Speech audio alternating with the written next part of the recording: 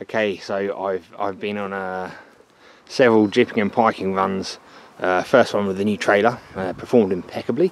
So did the roof rack actually, which is surprising. There were times coming home with this. I don't know. Is that 7 metre? It might even be longer. You know, it's a big old lump of I-beam. Yeah, times when I thought the roof rack was going to give way, but either way it didn't. Nice small section I-beam. Pretty hard to get hold of this stuff now, isn't it? I don't think anyone even makes it or uses it these days, but yeah, that's a handy bit of steel. So what have I got? This is a tractor back actor. Yeah, so this is the part of the back actor. I'm going to put a couple of stock images up here just for you to have a look at. I think this is a McConnell unit, either way, and it's basically meant to go on not a small tractor, but you know, for the day, a medium-sized tractor, like a, you know, Fergie or something like that, I suppose. And I think these things were for ditch clearing and ditch digging, not heavy work. You know, you can tell if you look at the sort of sections used here, this is kind of equivalent to the smaller excavators, like the sort of mini digger sort of things. You know, sort of 1 to 3 ton diggers. Nothing really heavy there, is there? I mean, there's, you know, heavy forging and whatnot, but the rest of the structure is fairly lightweight. So this isn't a huge digger. It didn't weigh a lot. It didn't weigh a lot. Obviously I broke it down into bits. We've got the bucket here. Bucket here still on the end section of the boom. That was easily liftable. Another bit of boom there. All the rams, everything's present and correct. The feet, which are the, you know, single most heaviest part, they've got massive, great big iron slabs on the bottom of them. Can't really see them here. Yep. And what else I got yesterday? The Lister TS2. I think it's a TS2. They're all pretty similar. The TS2 was the smallest of the, well, yeah, smallest capacity, and had an output of about 20 horsepower. But it could be a TX or a TR.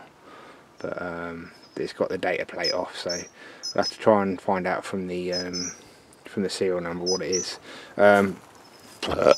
What? Yeah, pretty exciting stuff, chaps. So I'm not done yet collecting stuff. I had been on a couple of other runs. Little diesel engine's very cheap at the minute. I mean, I've been looking because of the cement mixer, which I have an engine for, but I figured I needed to replace the engine I had on the shelf. You know, wasn't intended to get anything this low output wise. This is a LD, I think, Lister LD, governed to 900 RPM with an output of 1.8 kilowatt, no, 1.8 horsepower. Yeah, pretty sweet little thing. Obviously, tin worm's been at it, but the engine itself still spins.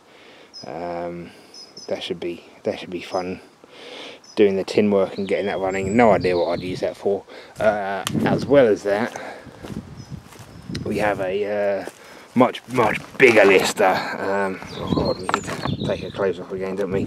Obviously this has got a hide pump on it. This is the engine for running the hydraulic winch, which will operate the crane. So we're going to have a diesel hydraulic crane, lift, yeah. Because, you know, electric would be a bit boring, wouldn't it, I suppose.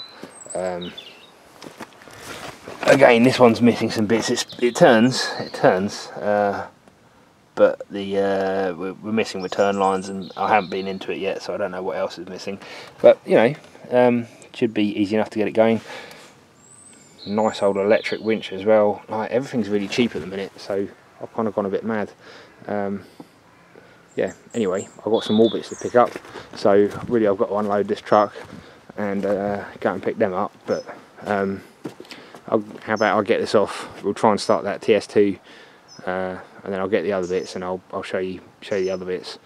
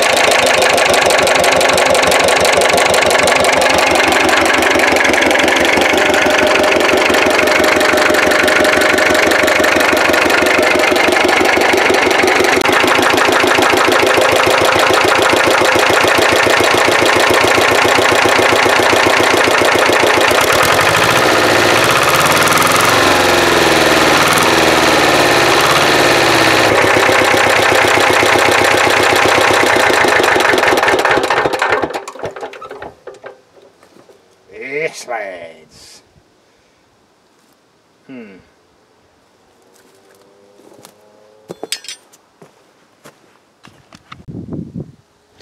that's a bit of a Brucey bonus. As you can see, the TS2 or whatever it is didn't quite fire up straight away.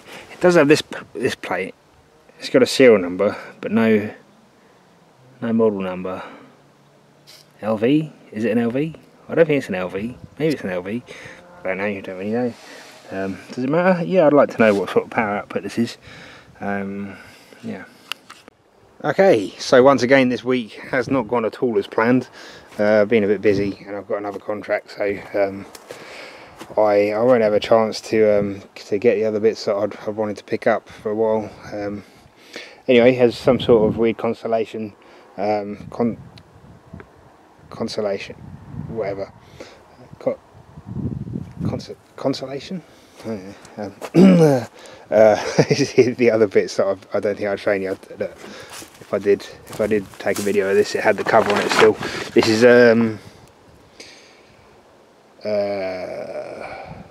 a PETA 1-2, yeah, a W1/2.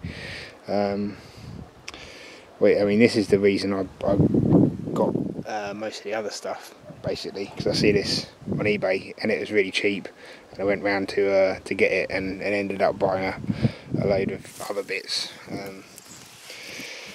Yeah, it's a bit weird. You notice it's what it is. Yeah, it's probably easier if I just tell you. It's basically PETA made an air-cooled twin. Yeah.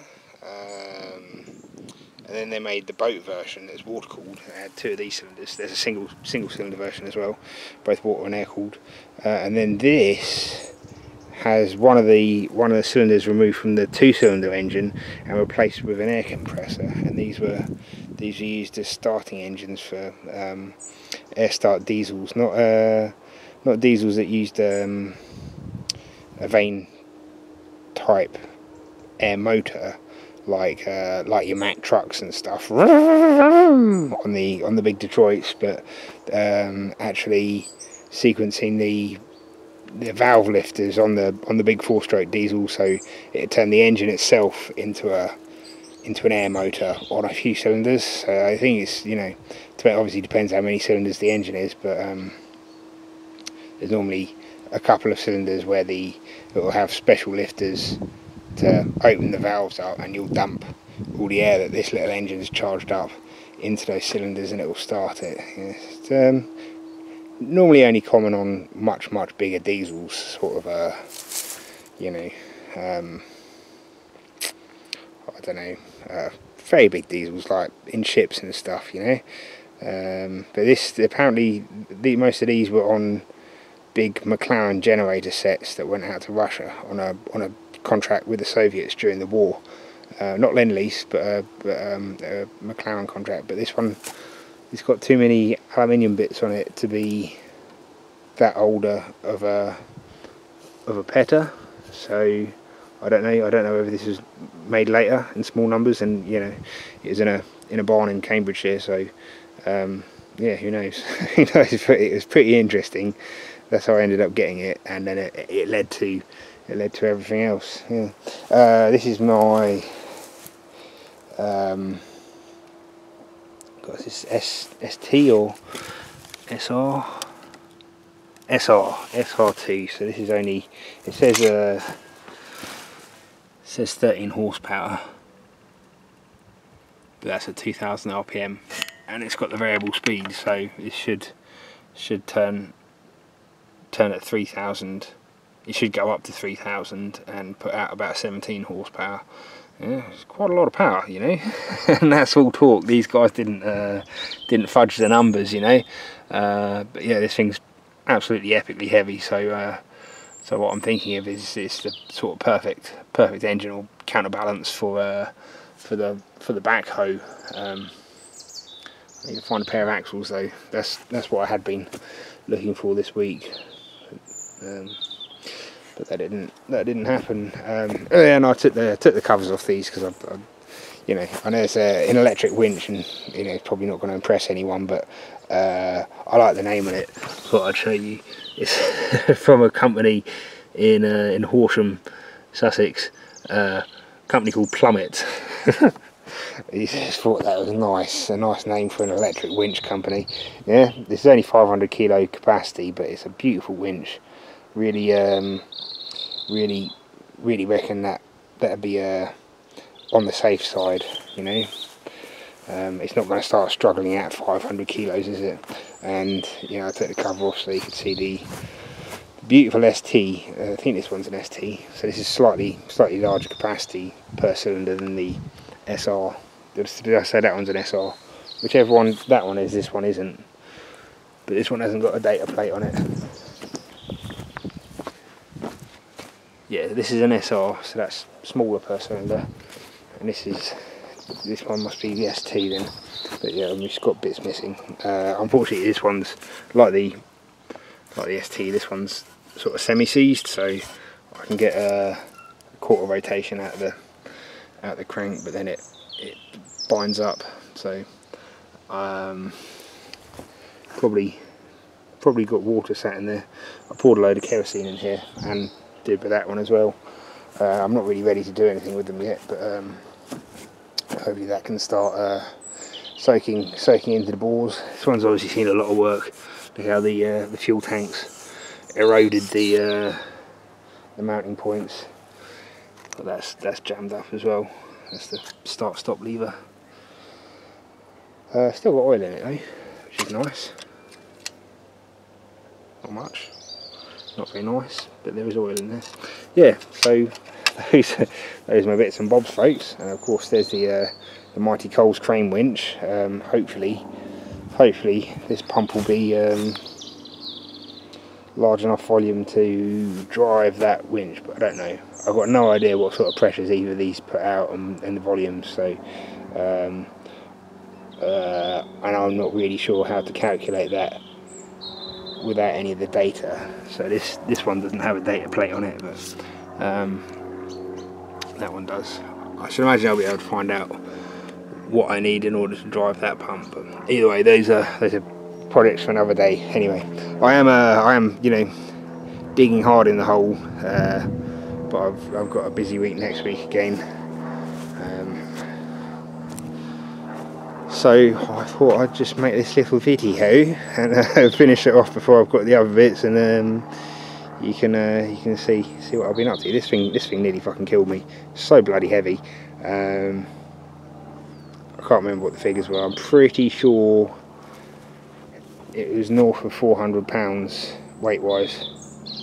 So right, no, it can't be. It must be more than that, I think.